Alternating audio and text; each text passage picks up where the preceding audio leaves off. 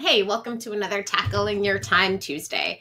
Today, I'm going to tell you about one of my favorite productivity strategies, and that is called the 2-minute rule. Specifically, we're going to look at that rule within the context of tackling your email. You know what it's like to sit down in front of a wall of email when you haven't looked at it for a day or a week or however long, maybe an entire summer.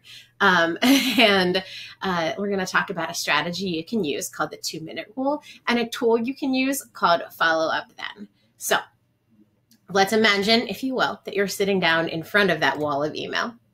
And you're going to go through the emails one by one. And with every email that you look at, you're going to ask yourself, which one of these things do you want to do? Do you want to do something with the email? Do you want to delegate this email to someone else? Or do you want to defer this email to a later time? There is, of course, a fourth D, and that is delete. And I recommend you hit that button if you have the option. Go ahead and choose the delete option. However, these three other choices, do, delegate, and defer. Let's talk about when you would use each one of them. The first one is do. And this is where the 2-minute rule comes into play. If you look at it in email and you say, you know what, I can respond to this in 2 minutes, or this is asking me to do a task that takes 2 minutes or less, I would say, don't move on to the next email. Don't move on to anything else in your life until you knock that out. And then it's completely off your plate. You will find that there is so much stuff that you might have put off in the past that will only take 2 minutes if you come back to it. And it's just a drag on your day if you know you have to come back to these 2-minute tasks. So don't move on to the next email. Don't click away until you've decided, can I finish this in 2 minutes? And if so, do it. The next option is delegate. You might have something that comes across your plate that you either can't do or it doesn't need to be you who does it. And I think a lot of times teachers think, well, I can't really delegate a task because we think of delegating tasks as being something we push down. And sure, you can delegate the task of having students organize your bookshelf. And if there's something you can delegate to students or your own family members, go ahead and do that. But you can also delegate things upward. There may be something that's above your head. And if so, delegate it upwards, delegate it to an administrator or a team leader or somebody who is better equipped to handle something. That's still delegating. And finally, you can delegate things laterally. So you can delegate something to a partner, or you can delegate something to someone else in your CLT. And I think this is something that we could probably spend a whole other Tuesday on, is just defining roles within your CLT and your professional learning community about who's going to handle what and what you guys can delegate to one another to streamline things. But that's something you might want to consider when you think about delegating. The next option is to defer. It is quite possible that you have gotten an email that is not important right now. It's something that, especially it's the middle of July, and maybe you don't need to deal with this email until you go back to work on August 17th.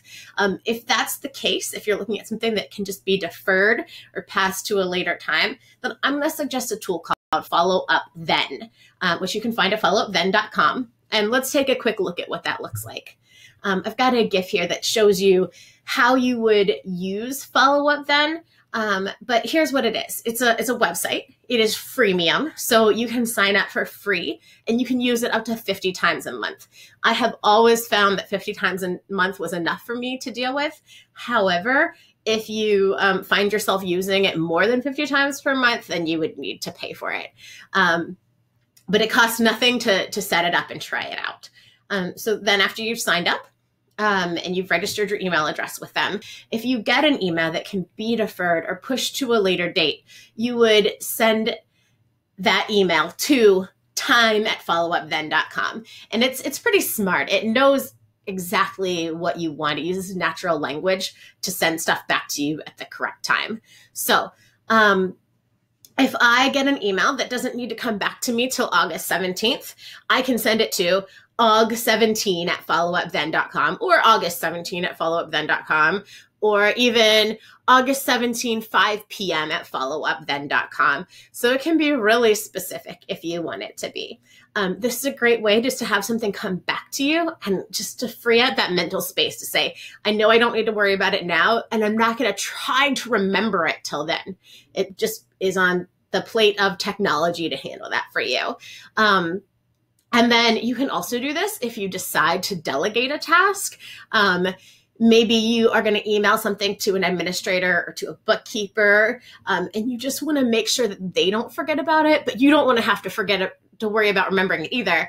So you could BCC 1 week at followupthen.com and would remind you to, follow up then. And that's how followupthen.com works. Again, it is free for up to 50 times a month, and I would definitely recommend checking it out. Totally unrelated to the 2-minute rule, but if you are here because you love hearing about productivity, I would love to recommend to you a podcast called Productivity Cast.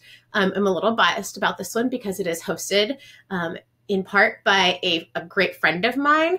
And I think it has a really interesting and diverse cast who bring great tips and ideas. So this is something I would definitely recommend if you are a podcast listener. Check out Productivity Cast.